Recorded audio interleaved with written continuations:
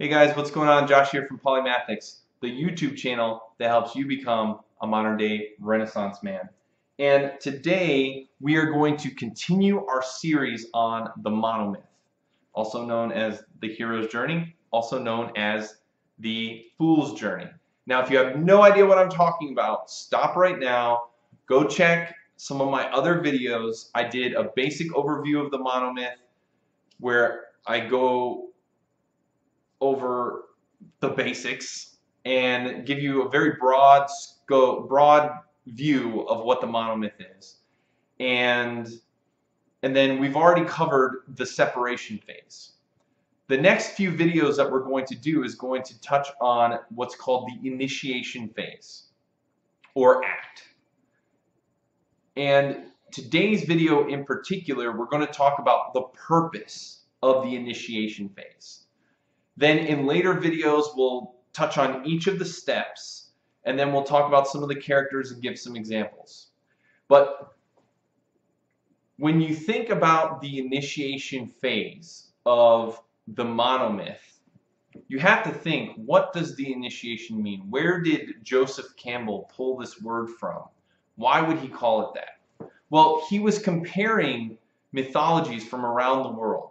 Not only that, though, Joseph Campbell was, especially early in his career, focused very deeply on Native American tribes and cultures and their traditions. And even later in his life, he would look at other traditions from around the world, Aborigines everywhere. And what he found was there were always these rituals, particularly that revolved around a young child transitioning from adolescence to adulthood. Most of these were revolved around how a boy was to become a hunter and go out into the world. And so there's an initiation there. There's an initiation ritual because the psychology of a boy who has spent most of his time living in the safe confines of the tribe with his mother and the elders and the rest of the kids, that's a safety net. And as he transitions into adolescence and into adulthood, he's becoming a man. And now he has to go out with the hunters. He has to go into this dark jungle or forest and look for and face monsters and challenges and be away from the safety net and be independent of the tribe in some circumstances in order to bring back that which they need the most, which is food, which is sustenance, which is power. And when we look at stories both from antiquity all the way up until contemporary stories of today, what we see is that same theme of a hero. Someone who leaves the normal world, goes out into the special world, and gets the power or the reward or the boon and brings it back to the people. The initiation phase in a tribe is where you take the child, the adolescent, and you do a physical demonstration, a ritual that connects deeply, symbolically with their subconscious so that they can identify that there's a change being made. And just a side note, a lot of psychologists nowadays are attributing some of the issues that teenagers have with becoming adults. They attribute it to the fact that over time, we, especially Westerners, have lost this sense of ritual and tradition and custom. And so they never get this firm line that they see that they're crossing so that psychologically they feel as though they have become an adult. Even though they may have all the tools necessary both physically and mentally, to be an adult. The ritual is an outward expression to show the child, to build the confidence in the child, to say, you are officially an adult. When we look at the rituals that we have nowadays for initiation, it's in the form of graduations. So nowadays there's graduations from kindergarten and first grade, and it's ridiculous, but it's a sign to the child that they have successfully conquered this part of their journey and that they're going to a new phase, the next step. And those rituals continue throughout their life, all the way through college, and a lot of times even in certain companies they'll have different rituals that help. And those normally are the companies that do well. Even in the military, there's the whole basic training is like this prolonged initiation ritual to tear the recruit down to where they feel like a maggot and then build them back up to where they feel like they're a soldier and they can take on the world.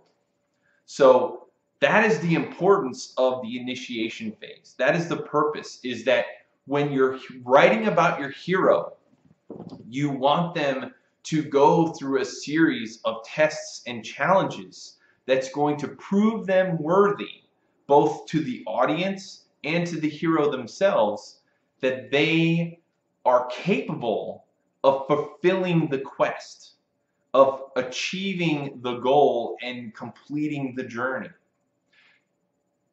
One of the biggest things that we see, one of the great concepts that Joseph Campbell identified early on, is that not all heroes go through the full initiation phase. And a lot of times this is the thief hero.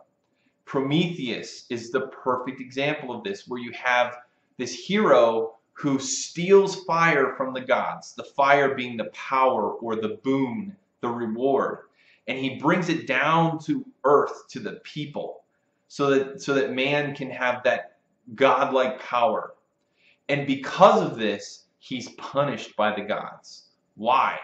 It's a tragic hero because he never learned for himself. He never proved to both himself and the gods that he was worthy to have that power. And so that is one of the major lessons that we learn from Prometheus. However, we see this time and time again in other heroes as well, some of them to a greater degree and some of them to a lesser degree. Another one that comes to my mind is Gilgamesh, who he and Enkidu go into the palace of the gods, steal one of their ships or chariots, fly across the ocean, find out where the secret of longevity is, and then dive deep into the water to get this plant. And then as they go back to give this gift to the world, they lose it. The gods steal it back from them. And it's this sense, one, the sense is, it's not so much where you start from or where you end up, but the journey itself and how you changed and how you learned more about yourself. But the other part is, was the individual worthy to achieve the goal? Some stories, and maybe your story, the answer will be no. Maybe they are a tragic hero like Prometheus in that sense. Or on the other hand, maybe they achieve all of the goals that they need to along their journey and they are proven worthy. One of the things that you'll notice in many stories is that the hero will fail sometimes and then succeed others. Or they'll fail by doing that which the writer believes is wrong, but maybe his society believes is right, the heroes.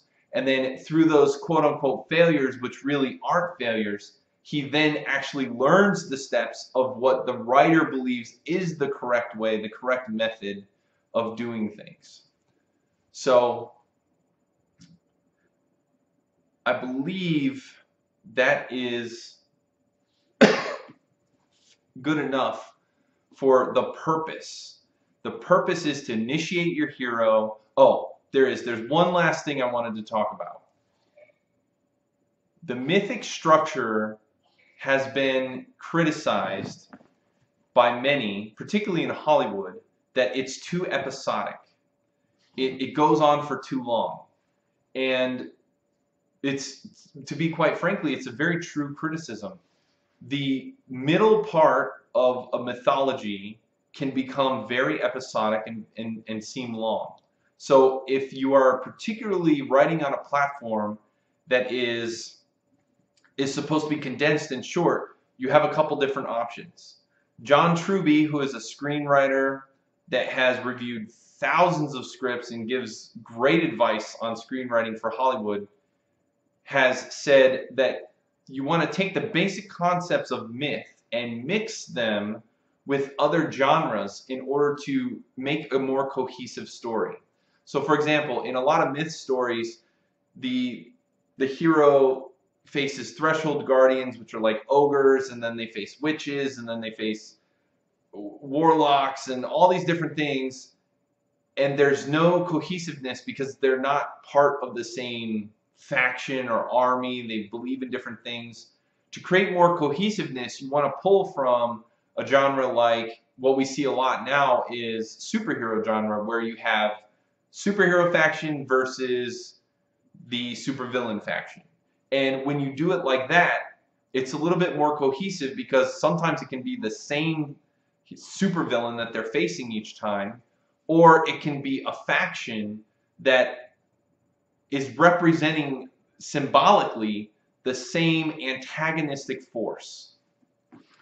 If you want to hear more about that, I highly suggest that you pick up John Truby's book, The Anatomy of Story, or check out some of his videos on YouTube.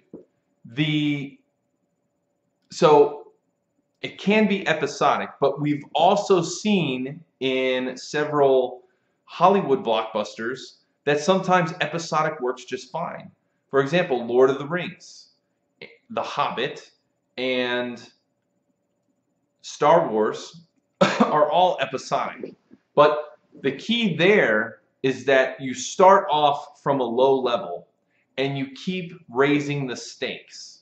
And as you raise the stakes, the heroes face different opponents and foes, but the stakes keep getting raised and raised and raised. And because the tension is heightened and suspense is heightened, the audience can stay engaged. So I hope that's been helpful and informative. And if you want to hear more, please like, share, and subscribe. And I will catch you in our next video. Take it easy.